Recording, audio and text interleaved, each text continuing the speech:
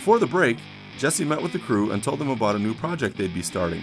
Jimmy was tasked to get online and find suppliers who might want to feature their products on the show. Then Lauren hit the street to meet with some of the best local contractors that may want to highlight their services. Jesse's design is done, so it's time to have a team meeting. Unfortunately, the rest of the crew is not in the office, but he tracked them down to their favorite hangout spot. Hey Jesse. Hey Sarah, what's going on? Not a lot. So this is my crew, how'd I work? Guess so. Real good, guys. Yeah, why not take a little bit of a long break considering we finished everything we had to do? All right, so you're telling me that you've got everything done, you've got all the materials and supplies lined up, Jimmy? We're good to go. Lauren? I have all the contractors booked. I don't know how I did it, and then these are the final project numbers right there. Well, that's awesome, guys. I think I'll have a beer since they're already this far ahead. But I'll tell you, if you got that much time on your hands, I may be paying you too much. No. Yeah, right. Well, anyways, hey, Greg's on his way here, and I was going to reveal the design, but as long as you got the budget ready, why don't we head over there to the booth? We'll go over both the budget and the design. And Jimmy, you're going to have to get back to the office, man. I need you to order all the material. You got it. All right.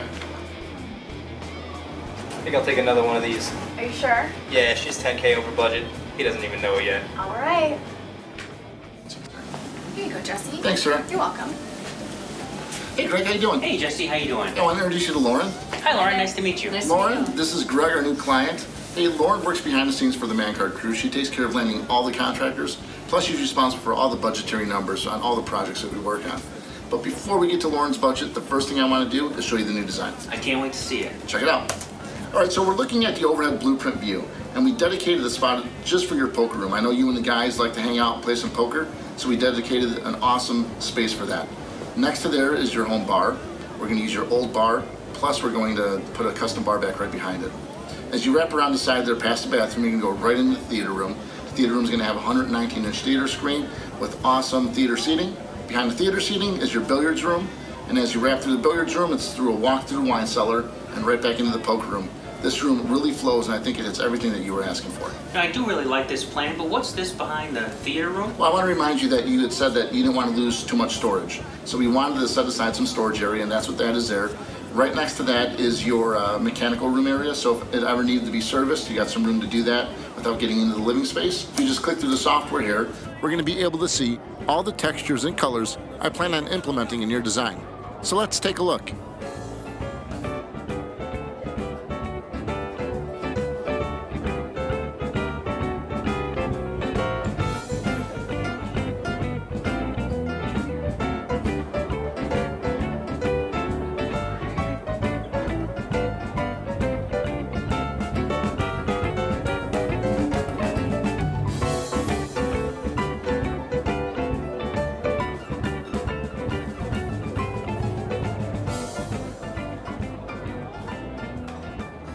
All right, Greg, so what did you think of my design? You know, Jesse, I do like the design. However, it looks like there's some high-end finishes in there. Is this going to fit within the $30,000 budget? We have to talk about that. Well, Lauren, what are you talking about? Well, hold on. Let's talk about the size of your basement. 1,800 square feet. It's pretty big. And yes, you are right. There are some high-end materials and finishes. Now, I was able to acquire some cooperation from great local contractors, and Jimmy even got the donations to the show. Our preliminary numbers were so great that this remodel is going to be worth $80,000. Whoa, $80,000 is way over the budget. Oh, no. We're not asking for $80,000, but we are going to have to go over about $10,000. $40,000 if you want to fit Jesse's remodel here. Now, I know that is still over. Now, we can stick with the $30,000, but we will have to trim down Jesse's design. Or if you look at it this way, you put the additional $10,000 forth, and your home equity is going to be worth an additional $40,000. So you're pocketing that money. I really want you to be comfortable with your decision. Pocketing $40,000 in equity is not a bad thing, but if you want to stick to the 30, I mean, we're going to have to do what we need to do to trim the design down. So really, it's your decision. Well, you know, guys, I think, you know, I really wanted to stick with 30, but what you're telling me here, yeah, I think the extra $10,000, I think that's a no-brainer. I think we should go ahead and do it. I agree. I think it's the best choice, man. Yeah, definitely. It's going to be worth it. Lauren, nice job. Thanks. But we're going to have to talk, okay?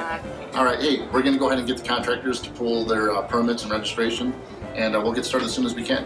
Hey, that sounds terrific. Order a beer, man. Okay, sounds good. All right.